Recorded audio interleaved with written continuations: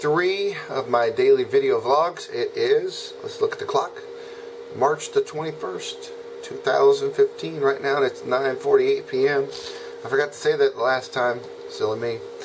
But I just got home from a Kidzablaze practice. I am part of the Kidzablaze team. We have a TV show called Tween You and Me, and if you've watched some of my son's videos, he's mentioned it. Well, we are having an awareness event coming up in April. It lets people know what we're doing, and then we will start, hopefully, shooting season 2. You can go over to, I'll put a link right here to episode 1, right up here. You can take a look at that if you like. It is a show for tweens, so it is a show geared towards 8 to 12-year-olds, and we use teenagers, well, 12 and above, to do all the acting and drama.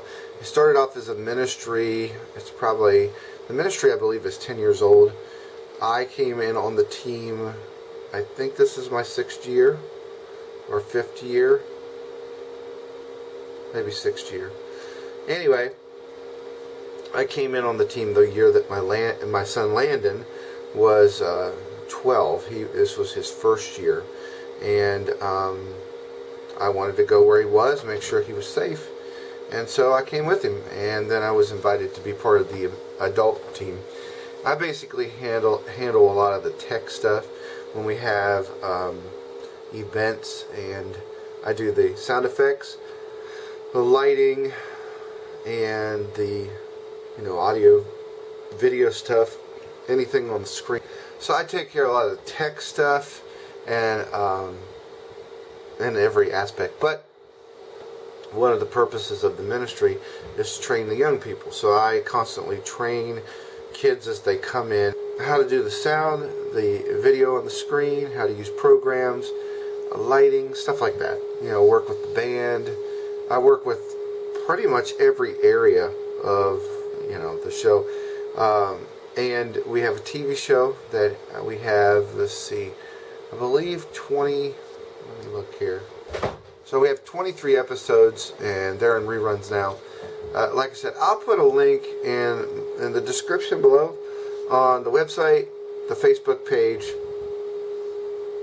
and the YouTube channel. You can go and watch videos. So we have these weekends where we come together, and not everybody's there. We have like 35 team members, I believe, and you can look at the website and see some of the cast. I'm updating the webpage, so some of the people that are on that page will be removed and new ones will be added. I just haven't gotten it done. I've been editing videos and putting them on YouTube.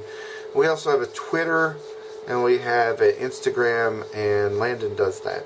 So we have these weekends where the band comes together, they practice, the dance team practices, the drama team, the actors, what have you.